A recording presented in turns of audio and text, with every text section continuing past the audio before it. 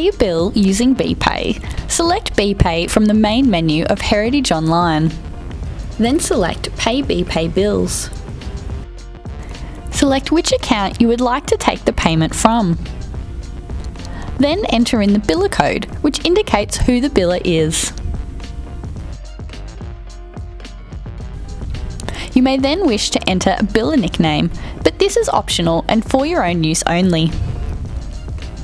Next, enter in the customer reference number or CRN.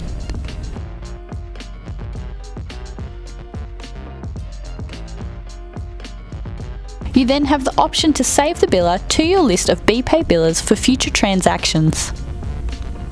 Enter in the amount you wish to pay and whether you wish to pay the bill now or later.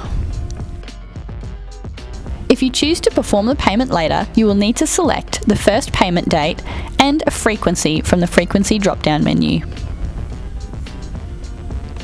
If you select a frequency other than once only, select how long the scheduled BPAY should continue for.